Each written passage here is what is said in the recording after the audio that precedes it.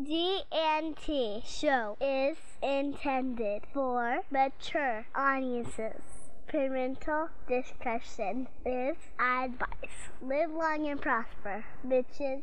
Shall we just start right off the bat with a Las Vegas update? Are we still talking Vegas, right? We are. We're talking about Vegas. Yes. You're coming to Vegas, right? Star Trek Las Vegas may take place every August, but on this show... This is where we hang out the rest of the year. Exactly. The crew has been fatigued now from so many months in space, and they need to take a break. The landing party has been down to check out the terrain while the crew gets ready to play. They say there's only plant life living on this lovely rock, but a rodent appears wearing a vest. Jarrah, true bitches. This is Gettysburg 7 with another supplemental log coming to you from the floor of Star Trek Las Vegas 15. That would be 2015 for those playing at home. With me is my co-host in her cardigan sweater, Terry Lynn. Good morning, everyone. And we are very happy to have with us my crush, the beautiful Jarrah Hodge. Hello. Good morning, Jarrah. How are you? I'm excellent. I'm also a fan of the cardigan sweater, so I'm very reassured to see we are all of great taste today. I'm in the scan, people. That's right, bitches. Fabulous is back. It's actually quite frightening. Well, I'm a little upset because if you look, the iron in the hotel left us like... Did it scorch a little? No, but like dirt, you know how the irons get? Yes. And I was like, man! But, okay, back to we're here to talk to Jarrah because she's an insanely brilliant Canadian, so, you know, two great things there, and has a fantastic podcast with a different point of view. Yeah, I'm one of the 4 hosts of the Women at Work podcast, the only Canadian host, although we are all insanely brilliant, I believe. So we just started in March, and we basically were listening to podcasts, and we're like, there's a few women hosts who are fabulous. Thank you.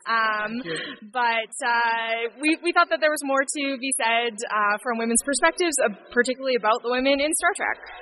And I'm sure that I think that all three of us can agree that with certain exceptions that really started to come around in DS9, the women in Star Trek were relegated to the typical stereotypical roles. Mm-hmm. And it wasn't until maybe Crusher as a physician was coming out. But you have your problems with Crusher. I have my problems with Crusher. I have my problems with Crusher Troy. Is this kind of mom? Yeah, she was. Wesley, come here. Let me get that dirt off your cheek. But I would say things started to take a turn for the better in DS9. Do you agree? Yeah, I definitely agree. But I think part of the problem was also, it wasn't just that the women were in those nurturing roles, but that I don't think the creators took those roles seriously, because I think like being a mental health professional is a really important job. And I don't think that we ever got to see that with Troy. It was not like the writers and the creators didn't consider that an important job. I couldn't agree more. Well, yeah. Going back to TNG with Tasha, she was always emotional and overreacting. Right. Almost like a guy said, this is how a woman would react in a crisis. Well, I just think she was kind of all over the place. I don't think we got to really know her as a character, except for the fact that she was like raised in this horrible circumstance. I think even like the single episode with Ishara later on, we get to know more about Ishara than we ever got to know about Tasha. Agreed. Totally agreed. That's her hot sister. Yes. Yeah, great hair. Yeah, really cute hair. Yeah. Awesome. Yeah. Very 80s, that hair. Yeah. So now tell us about your site. Tell us about the podcast. Tell us about your co-hosts. Sure. So the co-hosts are Andy, who is in Chicago, and her Twitter handle is First Time Trek, because she is watching Star Trek for the first time. I love her so much. She is awesome and hilarious, and so it's cool because she really provides a fresh perspective. The rest of us are like longtime fans who have spent a lot of time, watching all the series and reading all the books and researching the behind the scenes. Right. So in other words, you guys are the over analysts, and she's the new analyst. Yeah, like she definitely brings an analytical perspective to it, but she's seeing things for the first time, and I think that's that's cool because I think there are a lot of new fans coming in still all the time, especially since the reboot movies. So it's cool to get that perspective. What's the thing that she's seen so far that has surprised you the most that through your multiple viewings, you never, or that you never considered. Yeah. Because I know she stumped me a couple of times with her tweets. When I follow her when she's watching a new episode, her perspective is kind of like, well, I never really saw it that way. Or if you follow her, it's so funny because she'll be like, oh, it's going to be that kind of episode. Yeah, well, I know that she just got introduced to Vedic Wynn for the first time because she's in season 1 of Deep Space Nine.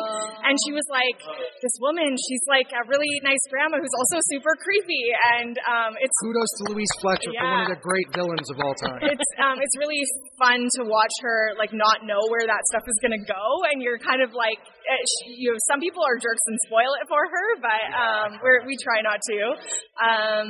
So Andy's great, and then we have Grace, who used to co-host the All Things Trek podcast, who's in Seattle. Love her. She put up with Oren. If anybody you could put up with Oren, we love you, Oren. She just wrote so we were reading that in the Star Trek novels, Pal, the Ferengi from Rules of Acquisition, is now like a Ferengi romance novel editor. So Grace took it upon herself to write like a teaser for a Ferengi bodice ripper called A Price Beyond Latinum.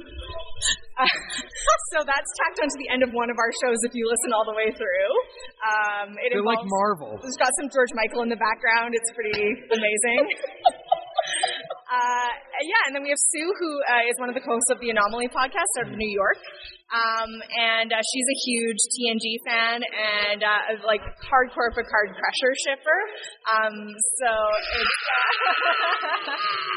See, and here's the anti-Terry. So she is the anti-Terry. And if anybody says that somehow women who happen to be feminists all agree, there's proof that we don't. Yeah, we had quite a lively debate on whether we were bothered by Conundrum and the Riker Rose sleeping together or not, and we definitely have some disagreements. Well, I will excuse that one because of the circumstances they were in.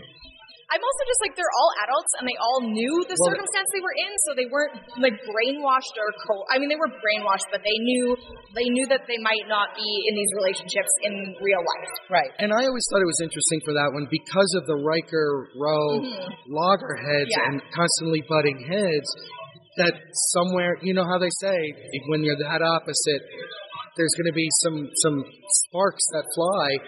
And plus, it gave us a chance to see Will Riker totally thrown off balance. Oh, the end scene in that is so great. Also, in the first scene, Troy beats Data at chess. So the notable Troy scene, I think. Oh, I forgot all about that. Yeah. Sort of the message is that you need intuition as well as logic. Right. And if that was really Marina, she would have picked up the chess pieces, thrown them down, done a dance, and been like, in your face! Well, that much is true. That much is true. Definitely. So you started in March. How's things going? Great. So I'm just working on the 13th episode right now, which is on just season 1 of Deep Space Nine, like what were the first impressions of the main characters. But we've done things. We've looked at what we call the Ferengi feminist revolution, like the evolution from the beginning of TNG through Deep Space Nine. Ruined the culture. They ruined the culture. Well, Quark would agree with you. You can have a club with Quark and Brunch. STA. We talked about Romulan women and the Romulan commander and the one where Troy. Face of the Enemy. Face of the Enemy. Yeah. Loved her. Yeah. The one episode where I started to like Troy. Yeah. Oh, that's her best episode, I think. By far. Yeah, and it's such a great episode too, just because it's really these two tough women, and they have their own motivations. And Toreth, Carolyn Seymour's Toreth is so great. And I thought that episode, as a Romulan, did so much to flesh out in one episode the Romulan culture, and that, look, we're not all. Some of us are serving for the honor of serving the Empire. It's really when you realize that the Tal Shiar is more of an influence. They're the secret police and how they terrify their own people. Yeah. And I think it really set up a great... And DS9 picked up on that beautifully. Agree. Yeah, I think it worked a lot better than the Steele episodes, honestly. Now, I have to ask you. Yeah. Were you bothered that they brought Ezri in? At the time I was, because I really loved Jadzia, and I mean, of course, the way that she was killed off was awful. And I think Ezri suffered from some of the same problems as Troy, where she was a counselor, but then Vic was doing all the counseling, kind of like Guinan was doing all the counseling on TNG. So other than her, she helps Garrick and Nog a little bit, but Vic is really the one who helps Nog. She gave Garrick one of his greatest scenes ever. Now get out of here before I say something unkind. Yeah. I think Nicole DeBoer did her best in a tough situation. And I know at the time I was kind of disappointed that I felt like this new character was taking over in such a tense time in the series. Yeah. They did what they could do. I think she had some good moments, but I'm a Jadzia fan at heart. Well, I myself would have seen. I'm with you. I would have liked to have seen Ezri come in as something other than a counselor. Yeah. Maybe even in maybe even something in a more of a command role as opposed to a subordinate. That would have been cool.